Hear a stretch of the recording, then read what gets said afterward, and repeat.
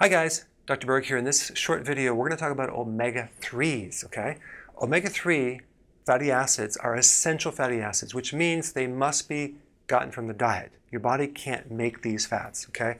Real simply, there's DHA, good for the brain, the eye, and the heart, okay? So DHA is like food for the brain especially. And because the eye is an extension of the brain, it's good for that too, and as well as the heart.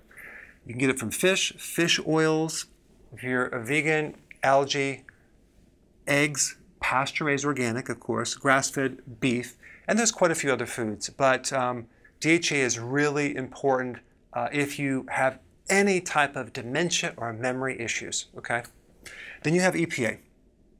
Now that's good for the eye, the heart, and it's a great anti-inflammatory. But it's also good for other things as well, but these are the main things right here.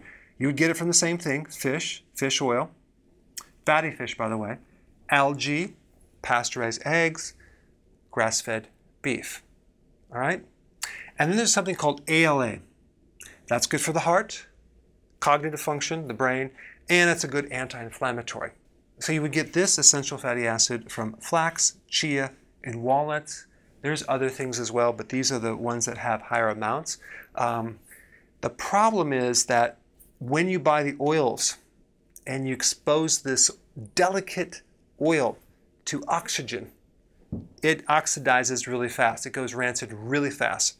The best thing to do is to grind it yourself or consume some high quality oil that is in a dark bottle that's really, really fresh.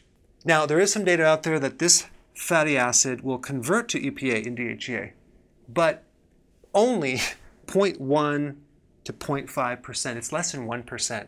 So if your body is stressed or sick in any way, you're not going to convert this fat into these at all.